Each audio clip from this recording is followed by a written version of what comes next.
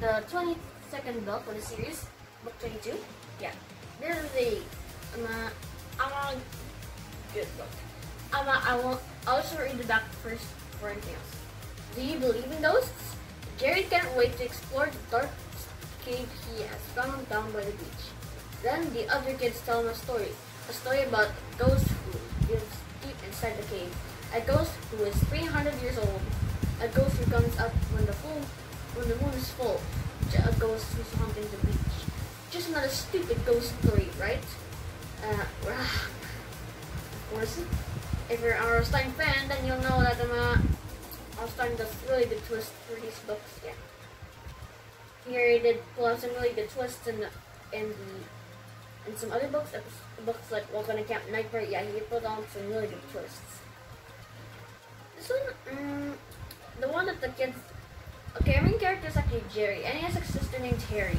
They're actually visiting their cousins, and next they run to some kids who tell them that there's a ghost haunting the cave right there.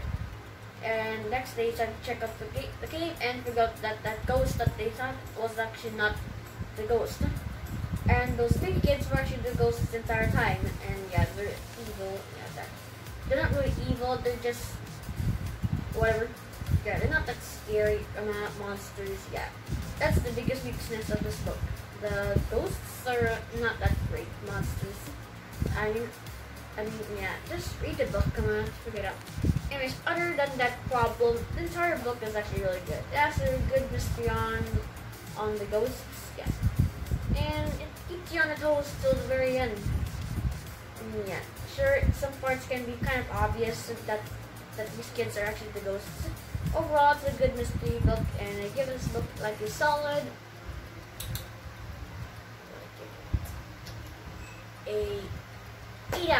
8.5 out of 10. Sure, there are some issues, but overall, it's an enjoyable read from start to finish. So, guys, what's your opinion on Goosebumps? Till next have a splendid day.